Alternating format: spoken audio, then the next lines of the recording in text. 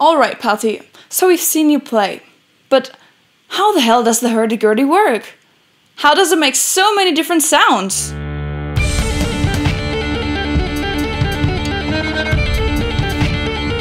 The hurdy-gurdy is a drone instrument, just as the bagpipe, which means it can be played using a constant drone note as a bass. But it actually works more like a violin, since it is a bowed instrument. On the violin, you have a bow, which you can put down on the strings to play. On the gurdy, you have a wheel, which basically does the same job, just that you're putting the strings down on the bow to play. When you put down a string on the wheel and turn the handle, the string will start to vibrate. The wheel is made of a special kind of plastic or wood, then covered in rosin to make it sticky and give it more grip. The part of the string that touches the wheel should be wrapped in a thin layer of cotton to give it a more defined tone. On the violin, you press your fingers down on the string, shortening the vibrating length in order to get a higher tone. The gurdy uses keys with tangents for that, which can be adjusted to get a different pitch.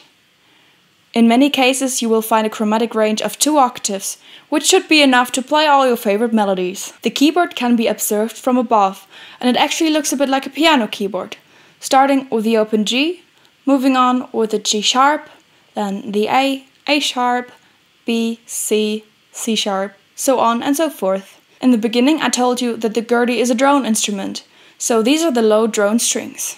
If you're putting one on the wheel, you can play a melody to it.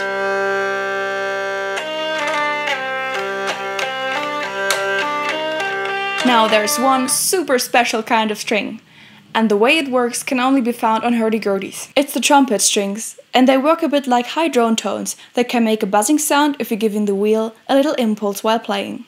The impulse forces the movable trumpet bridge to hammer on the little wooden piece underneath. Pew pew, pew pew pew, pew pew pew. This happens because the bridge, which is also sometimes called dog in English, you see why, is tied to a peg, and the more tension I give it, the louder and longer the sound will be. And this is how the magical buzzing is made.